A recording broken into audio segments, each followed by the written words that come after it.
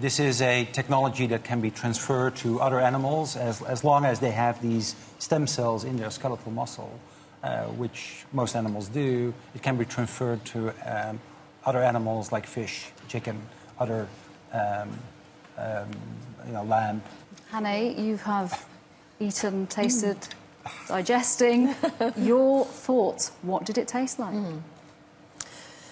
I was expecting the texture to be more soft. There's really a bite to it. And there is quite some flavor with the browning.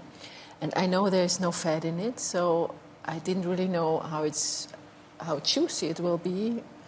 But there's quite some intense taste. It's close to meat. It's not that juicy, but the consistency is perfect. I miss salt and pepper. And no ketchup, Richard. No ketchup. My goodness, Josh. But does it taste like beef? Does it taste like beef? The texture, the mouthfeel has a feel like meat. What Hanne was just saying, the absence is, I feel like the fat.